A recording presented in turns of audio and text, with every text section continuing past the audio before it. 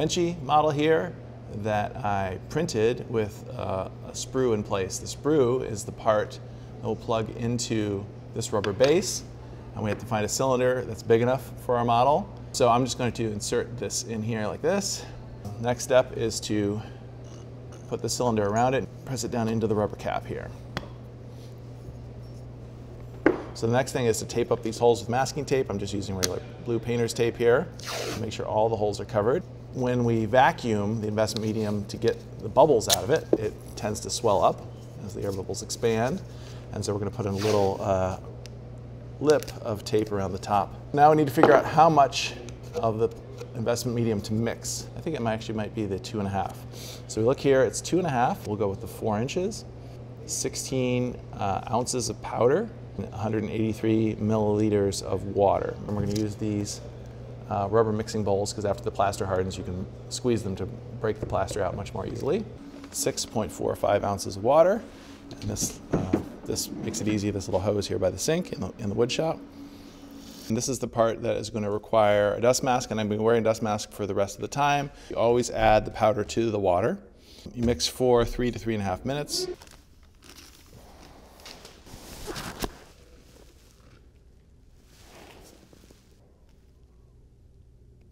£1 pound, exactly the right amount. So get the water stirring a little bit. Now we're supposed to stir for 3 minutes at least. Okay, so we mixed for 3 minutes. On the investment setting here,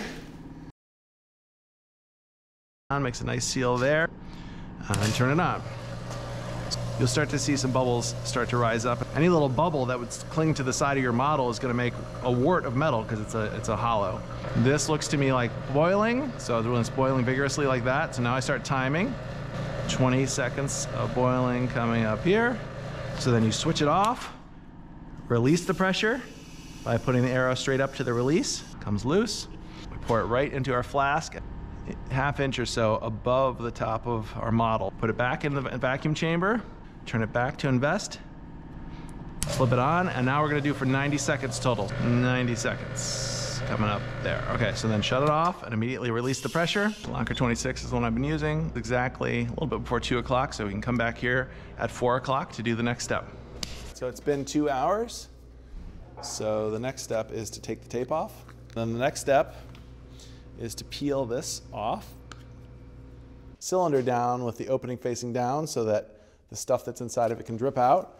Put these little bars up here like this and kind of balance it up there so that the stuff can drip down into the center. The ramp holding program steps right here. So this cycle is not long enough, so we're going to go up to this cycle, the 8-hour cycle. And so we look at this chart, and we need to essentially program this ramp. We have our casting temperature for our metal here, and the flask temperature that you have to look up online depending on the metal that you have. This is for the bronze that I'm going to be casting. So we're going to want to hold it at 1292 at the end here. And it's going to hold forever at 1292 until we're ready to actually cast tomorrow. So this is an all-night kind of process for 8 hours and then holding until we're ready to cast. And we're going to go up through these ramp temperatures here, 300, 700, 900, 1350, and then finally come back and settle at 1292. Using these steps here, apply power to the kiln. So then we press 4, which is the user. Say user 1, that's what we want, and enter. It's going to walk us through our ramps. And it's going to say ramp 1. There's a little note here that the ideal rate is 9 Fahrenheit per minute, which is 540 Fahrenheit per hour. Okay, so that's already in here. Sometimes the same ramp program will be in here from a previous burnout. And so we just kind of go through and make sure the settings are correct. So ramp 1 is going to go up at 540 Fahrenheit per hour. Target temperature of the first one is 300, that's correct, so hit enter. For the 8-hour cycle, we hold it for 1 hour. So we hit enter. Now we're going to ramp 2. Ramp 2 is also going to go up at 540. And what's the target temperature? 700, that's still in there. If any of these were needed to be changed, we'd type it in the change. How long to hold? Here in the book it says 2 hours, and that's still correct, so enter for 2 hours. Ramp 3, still the same 540 Fahrenheit per hour rate. It's going to hold it, get up to 900. In this case, we only have to hold for 1 hour. Now ramp 4, we're going to go up at the same rate the whole time, 540, get up to 1350, and in this case, the 8-hour burnout is 3 hours. Again, 540 degrees Fahrenheit per hour coming down, and we're getting to 1292, which is our flash temperature for bronze. And how long do we want to hold it for? 99 hours, basically just meaning forever, until we're ready to cast. So we hit enter. Okay, and then when we're actually ready, we get onto ramp 6, which we're not going to use. Now we press 00 for this and enter, and now it's back to idle. And now all we do is hit start. And we can see that it's starting to come on.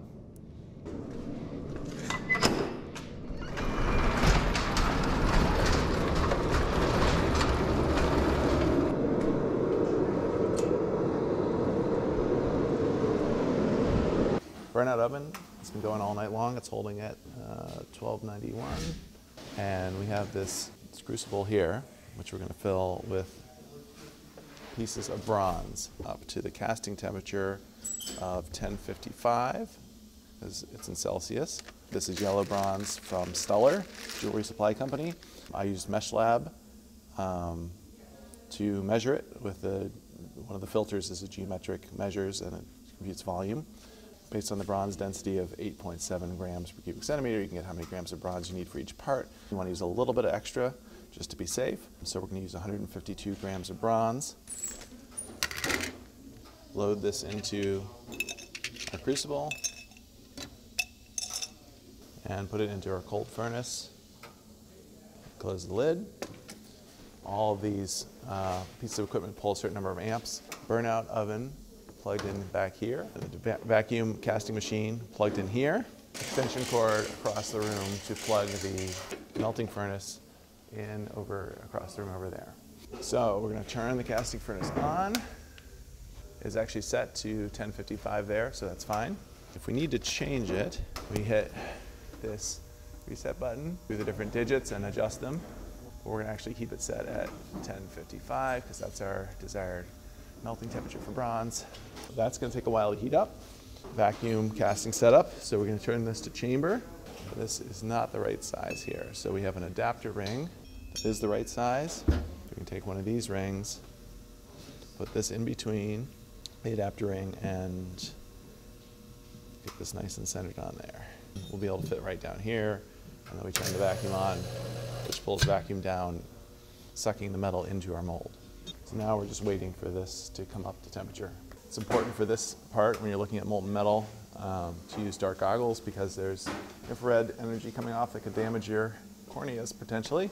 Putting on these gloves here, we've got these carbon stirring rods that you can use to poke the metal and stir it. When we look inside, you can see how fully liquidy it is, and the carbon rod will attract any impurities that will kind of stick to it, and they kind of pop off like that. These tongs are for picking up the crucible. These tongs are for picking the cylinder out of the oven. Go in to the oven, grab the cylinder, close the oven back up. So we're ready to pour. Open this up, pick this up, and go. Get it right in there. Get sucked in.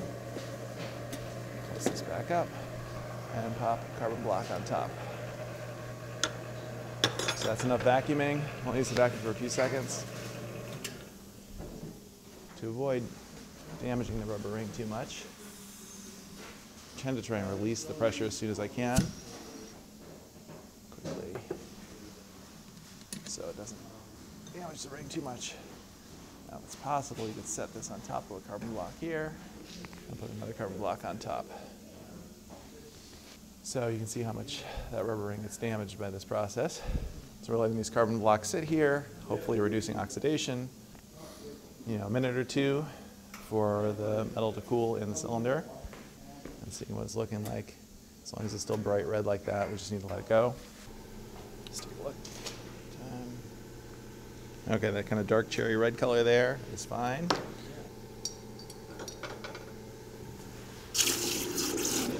of wave it back and forth. Helps the water kind of break up the plaster.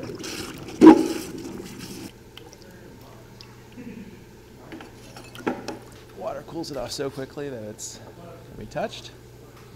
And there is our cast benchy. Looking pretty great.